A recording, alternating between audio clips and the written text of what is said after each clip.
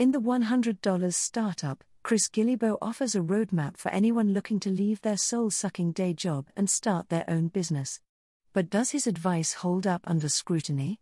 The $100 Startup by Chris Guillebeau was published by Crown Business in 2012. It is a self-help book aimed at aspiring entrepreneurs who want to start a business without breaking the bank. Guillebeau draws on his own experience and that of dozens of successful entrepreneurs to provide practical advice on how to turn a passion into a profitable enterprise. Guillebeau starts by debunking the myth that you need a lot of money or a fancy degree to start a business. He then walks readers through the steps of choosing a business idea, creating a product or service, launching the business, and marketing it effectively. Along the way, he shares inspiring stories of people who have succeeded with minimal resources, from a woman who turned her love of knitting into a six-figure business to a man who started a successful brewery in his garage. Guillebeau's writing is concise and engaging, with plenty of real-world examples to back up his advice.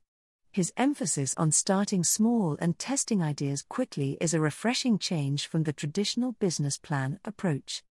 However, some readers may find his insistence on doing what you love a bit naive. While passion is certainly important, it's not always enough to sustain a business in the long run.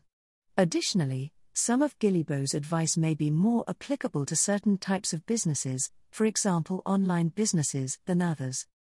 Recommendation and rating. Overall, the $100 Startup is a worthwhile read for anyone considering starting their own business.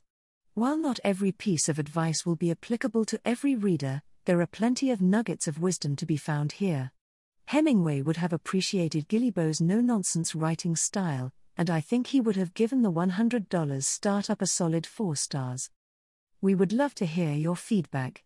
Please subscribe, like, share our video review and please don't forget to leave a comment. Thank you.